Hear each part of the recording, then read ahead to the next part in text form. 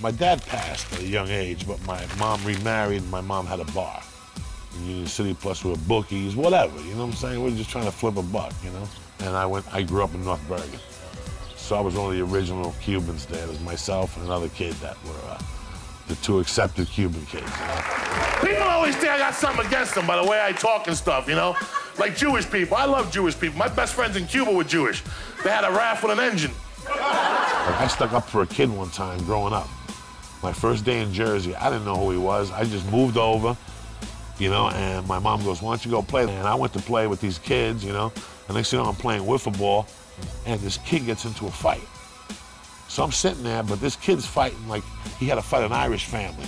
The kid's name were the Robsons. They had like 9 kids, so if you fought one brother, you had to fight all 9 of them, you know what I'm saying? It wasn't just one fight. You had to fight everybody, you know? And all 9 brothers jumped this kid. And, you know, I had just moved from New York, you know, I was a wild kid, so I jumped in. We gotta be about 9 or 8. So I jump in, and we get into this tussle, and all of a sudden the kid's father comes down and smacks this kid, this little kid I stuck up for. So this kid got up and he goes, you're dead, I'm gonna call my dad. He went, he called his dad, I didn't know who his dad was. I just moved there. His dad was Carmine the Torch Balzano.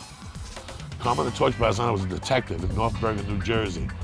And he pulled up with a car. I swear to God, he went right up to the guys, knocked on the door, pulled this guy out, handcuffed him, and beat the hell out of him right there in broad daylight. And there was cops there giving out tickets. Like, nobody would even look at the guy. Like, it was just happening. It was just happening. Nobody would look at the guy. So the guy comes back down, and he goes, did he hit you, meaning me? And the kid goes, I'll never forget this. He goes, no, this is the new spick that moved down the block. And that was the beginning of a beautiful friendship. I like California. And California lets you know like where you go eat and stuff, right? You go to a restaurant, they got like an A rating. I went to get this burrito the other day. The place had like an R rating. And my friend's like, bro, this place is dirty. I'm like, hey, the burrito's good. You know what I'm saying? I'll put up with a rash as long as the food is good. You know what I'm talking about? I could get away with murder. I could do anything when I was a kid. Well, it gets better because me and Anthony looked the same growing up. And we used to do everything together. Me, Anthony, Dominic Speciale, a bunch of us used to do everything together. And we looked the same. Well, in the 8th grade, Anthony Balzano got killed in a car accident. So his family kind of took to me. But it gets better. My mom passes away when I'm 14. And who adopts me? Carmine the Torch Balzano. So now, I'm living like a doctor. Because no matter what happens, I flip you a card, and it says, all courtesies extended, Carmine Balzano. What that means is a cop will let you go, but that gave me valid, you know, I had like validity on the street, and I had validity in everything I did because I was Carmine's boy. My high school experience was great, man. Just having the access to New York. I mean, you had to be 18 to drink. It was a lot different. So we were going to clubs when we were 15, you know? I was going to a studio when I was 17, stuff like that, you know? Because they didn't really check IDs in those days. It was very lax. A lot of corruption, a lot of, like, the waterfront is very big to us. All those pictures of New York City you see, we run that waterfront there. So when the mob was trying to get in there between the politicians, it was very influenced. It was bad. It was a clash. That's why all that's built up today. And Carmine is very responsible because he worked for a guy called the Marcos, who own all of Jersey City now. Carmine the Torch Balzano got his name because he used to have a flea market. In the daytime, it was a flea market, and at night, it was a go-go joint. So what they do was, after you get the money's worth out of the bar, you burn them. You torch them. That's how he got his name, the Torch.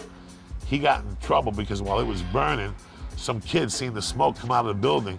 And he's like, mister, want me to call the cops? Your building's burning. He's like, no, no, no. Here, I called the cops already.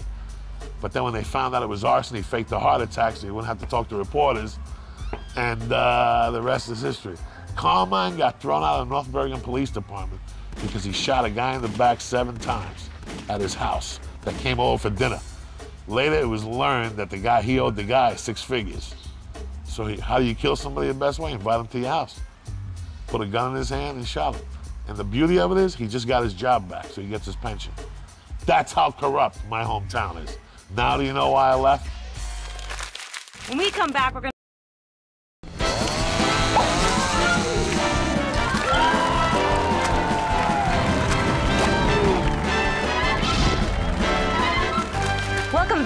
Before the break, Joey's life of crime finally caught up with him. Let's see how prison changed his life. Take a look. Life with Carmine was great because Carmine was a good man. I would work part-time after school, and he would make me put away 20 and make me put away 20 towards my personal stuff. I mean, he was very, very good. As I got older, I got a little bit too wild, and towards my senior year, I moved up. And I got an apartment with this kid, Mike Ronnie, who was a friend of mine, and that's when it was all we were on. I was loading trucks at Masback Century Hardware from 7 to 2 in the morning, and I'd go to school from 6 in the morning to 1 in the afternoon, and everything else was criminal activities. Selling drugs, burglaries, selling hot stuff, televisions, helping our friends hijack trucks, whatever. Whatever, you know? I mean, we were just buck wild. We were robbing drug dealers. As we got older, it got worse. You know what I'm saying? You ever get so paranoid you call the cops on yourself? That's a bad night right there.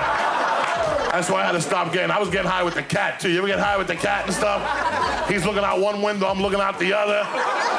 Who's out there? Meow! Hide! I was doing acid. You know, I would go to East Stroudsburg, Pennsylvania on Saturdays, and I'd buy 1,000 ups for $35.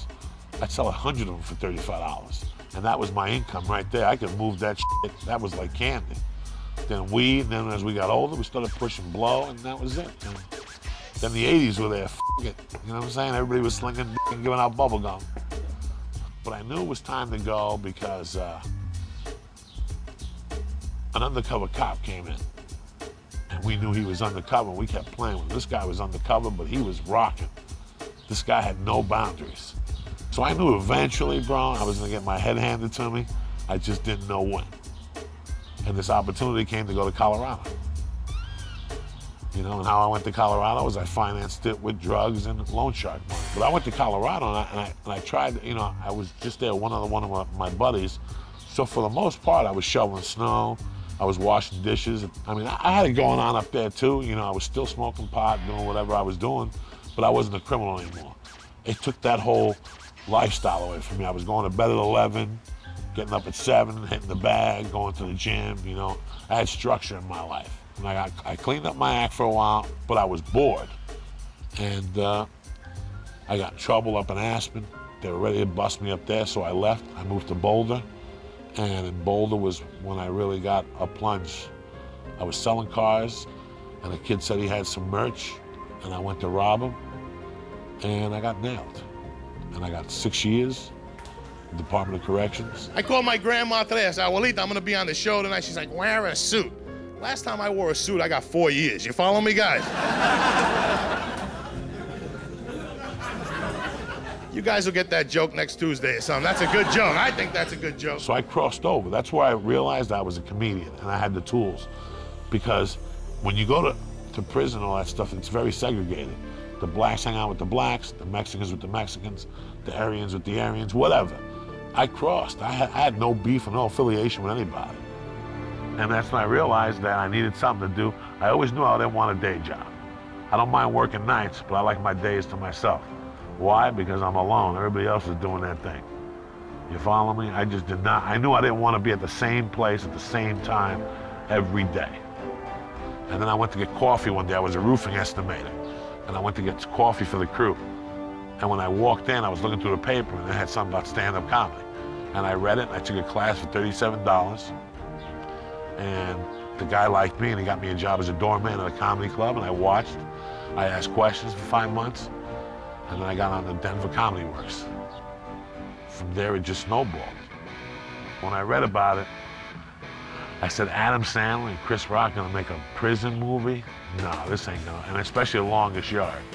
But it dawned on me that he might be onto something. I went to Play It Again Sports, and I bought a football suit that was a little too small for me, and I put an audition on tape. And it got to Adam, and I got a call that they were gonna make an offer that day. And the offer was good money. Everything was great, plus the opportunity to work with these guys. And I went in there with 4 scenes, and I ended up working the whole movie. I was just very fortunate, you know.